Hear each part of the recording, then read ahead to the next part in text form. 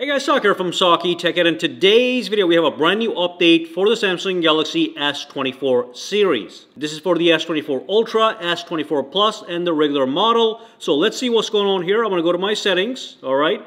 And as you can see, if I scroll all the way down and tap on software update, and if I tap on download and install, I am seeing a brand new update that is ready to install. Now you can see right over here, it says that we have device stability improvements and bug fixes, new and/or enhanced features, and further improvements to performance. But we are not getting anything specific listed right here. Now if I do scroll down, this is for One UI 6.1. The update ends in AXBG, and the size for this model, the unlocked S24 Ultra, is 420 megabytes.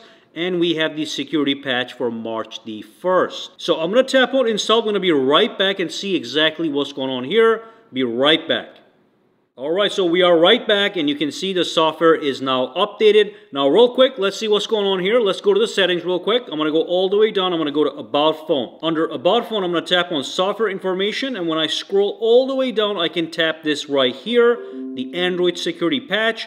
That's going to take me to the website. I can scroll down, tap on read, and then I can click on Samsung. And what that is going to do is it's going to give me all the security patches that were applied as part of that March update. So if you scroll down, it does look like they have not yet updated the website. But when you click this link, as you're watching the video, this might be up to date and you might see SMR March, and then you can scroll down and see the critical, high, and the moderate security patches that were applied with this update, which is great. The phone is now more secure. Now overall, the phone also feels just as smooth as before. Nothing dramatic going on as far as the responsiveness of the phone goes. Now one more thing that you want to do to make sure you're up to date is you want to scroll down under settings and go to security and privacy.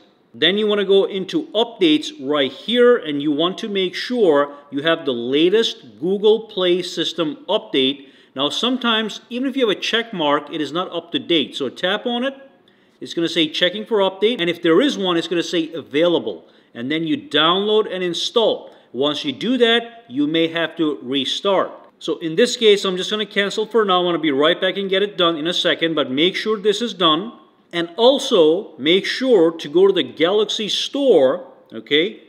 Galaxy Store, and then tap on the menu and tap on Updates to make sure all your apps are up to date. And also, all Samsung system files are up to date. So in my case, I'm all good to go except for this, which is not a big deal for now. So I'm going to exit this. And one more thing I like to do just in case is I like to pinch the screen, tap on the settings, and then go down to the home screen and tap on About Home Screen. And I just want to make sure the latest version of One UI Home is always installed, so you get the best One UI home experience here. Now beyond all those basics, I'm not seeing anything new as far as features are concerned.